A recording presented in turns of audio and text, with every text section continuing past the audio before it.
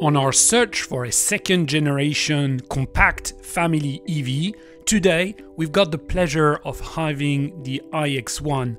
We're gonna take it on a road trip, we're gonna check the economy of this car, we're gonna do loads of tests, and we're gonna compare it to our trusted old friend, the Ioniq EV 28 kilowatt hours. So stay with me, and if you're interested in this car, subscribe. We're gonna have multiple videos. For now, we're gonna check the 110 kilometers an hour by 0 degrees Celsius on the motorway.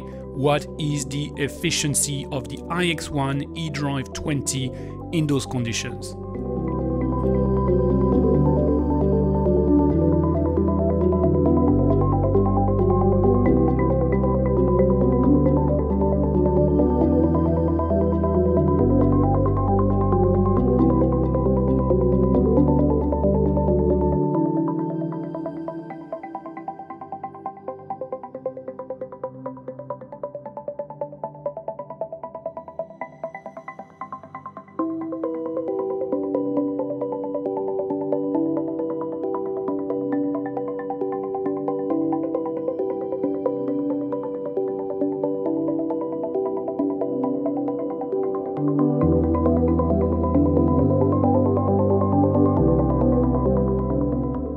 So that's it, final value 214 watt-hours per kilometer.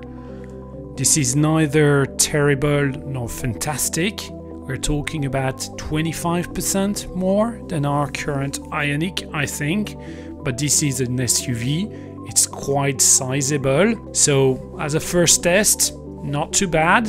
Let's keep it going. Thank you for watching, and put that like button if you want to see more of these.